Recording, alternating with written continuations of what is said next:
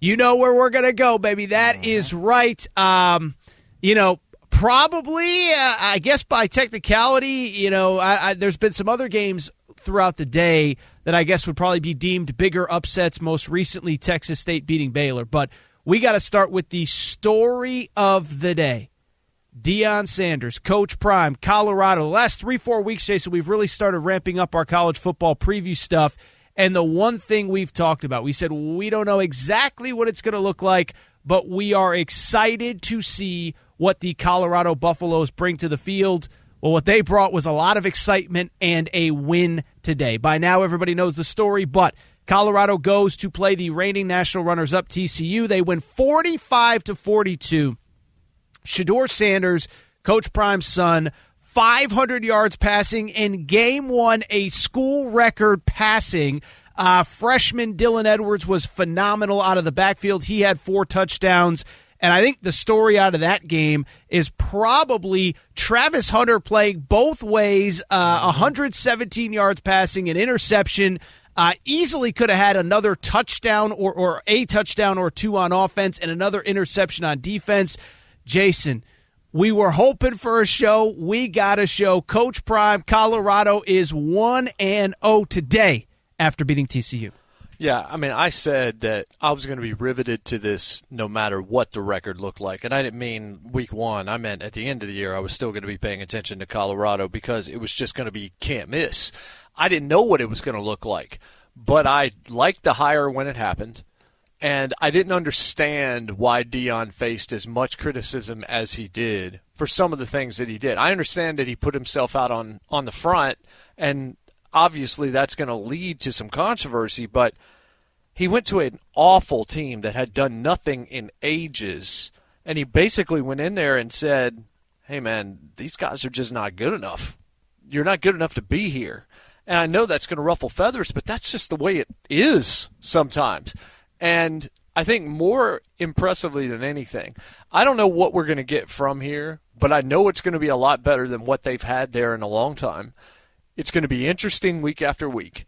Seeing them as an opponent on a good team schedule is going to now mean more. And I went and I looked at Colorado's schedule.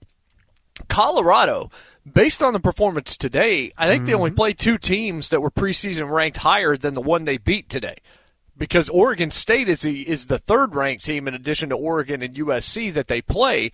And Oregon State entered the season ranked 18, whereas TCU was 17. They went on the road to TCU and beat that team by outscoring them and then getting pretty much one defensive stop at the end of the game that really critically had to happen to win the ball game. But they did it in such a spectacular fashion with the numbers that Sanders put up, with the skill position guys showing out, and with Deion afterwards in the press conference going full prime.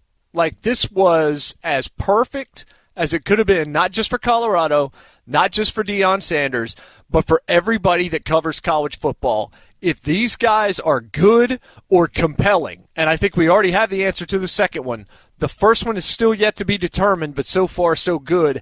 That is going to be an incredible storyline to watch. Yeah, and let me say this, is that, listen, it's an incredible storyline. They were a 20.5-point favorite.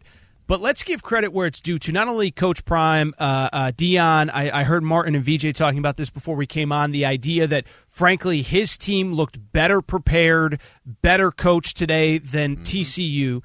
But also, let's give credit to some of these players because, I saw some of this today of, where does this rank in the all-time upsets? And I'm talking about credible college football writers. And it's like, I don't want to diminish what happened today.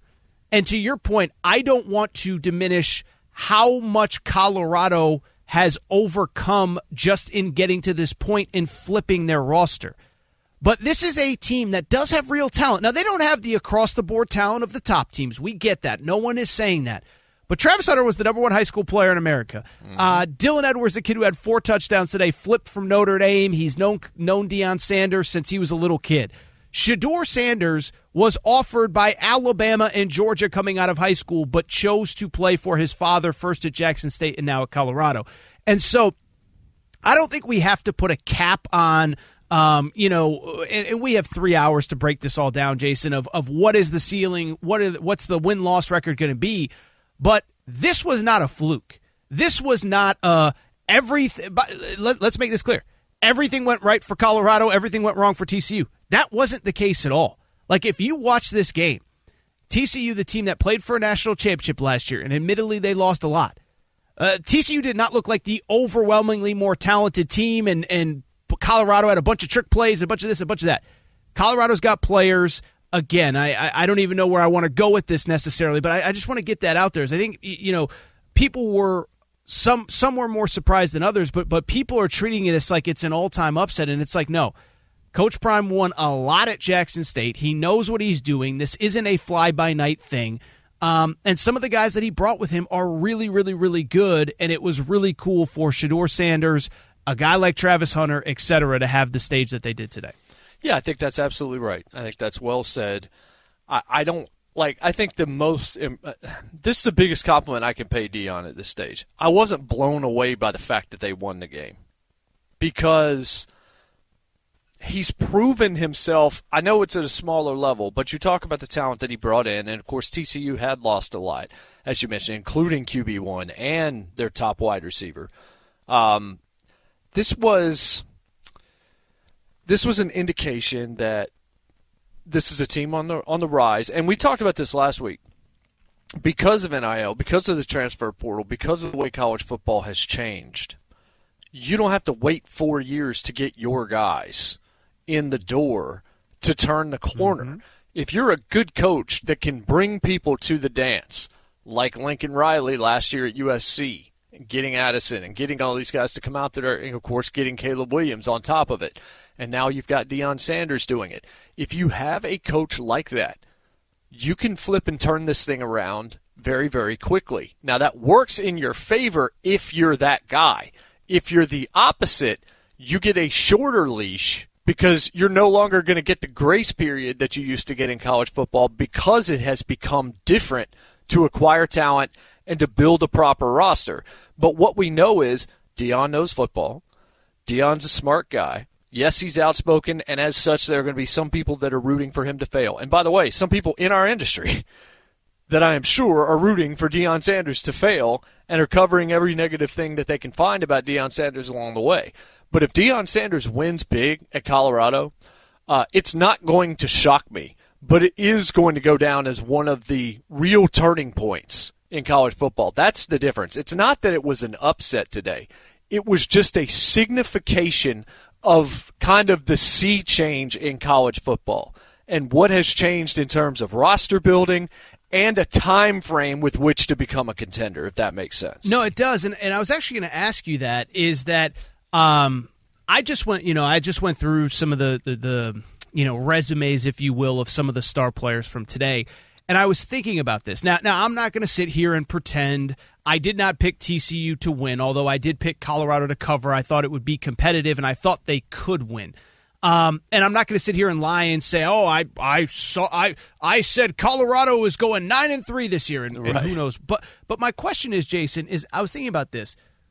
Why were people so convinced that this wasn't going to work? Because it's exactly what you just said. Is that you go back to TCU last year, first-year head coach, play for a national championship. USC last year, 11 wins in the regular season, first-year head coach, play for a Pac-12 title. LSU, Brian Kelly, play for an SEC title. And I was thinking about this is, again, I am not going to sit here and pretend that I thought Deion Sanders and Colorado were going to win every game or even that they were going to win this game. But I guess I was surprised in the lead-up to the season by the people that were so adamant, like, well, I mean, it's going to be just a 3-4 year thing. I mean, you can't bring in this many new guys and have success. And it's like, I get football is a team sport and continuity helps and all that, but one, to the point that you brought up at the beginning, this was by far the worst Power 5 team in college football last year, so you had to bring in new bodies to be competitive. But two, it's not as though we didn't see last year. Literally, I just gave 3 examples, and there are plenty more, of teams that were able to make a significant jump in one offseason. So I was thinking about that today, and maybe there's no perfect answer, Jason, but it did strike me of Why were so many people so adamant that this couldn't work? You know what I mean? Yeah, and I think it's because of the polarizing nature of Deion Sanders, and I do think that there are still quite a few folks that want their old college football and want to believe that they still understand the sport. The sport has changed. You have to evolve in the way that you think about this sport now. As you observe it, as you predict it, as you look at it, as you value rank it, it's different. Everything has changed, and we've seen it. I mean, look, Tennessee last year brings in Heupel, and look at what they've done. And now you're seeing this at Colorado. This is going to continue. That's why if Matt Rule struggles for a couple years in Nebraska, look out. Hey, it ain't going to take long. How about Billy Napier? Yeah, Thursday night. Yep. Napier may not survive. I mean, I think we'll be talking about that later. But I think that I do think there's a polarizing presence in Deion, and there's some people that just he rubs them the wrong way and whatever. But I also think that maybe they believed that this wouldn't work from the beginning, so they want to try and just continually find fault in it to pump up their original prediction. I think at some point you just have to evolve that position, or you have to look at what's happening in front of you and say, hey, this could work. Could it win a national championship? Nobody's saying that. All we're saying is that team today looked better than a Colorado team has probably looked in a football game in half a decade or more in one game. And regardless of the opponent, regardless of whether you want to consider it a massive upset or not, the one thing that you must agree to, I don't even think this is subjective, is that Colorado has already made progress as a program with the decision to bring in Deion and pretty much allow him to do what he came there to do. They haven't micromanaged him to death.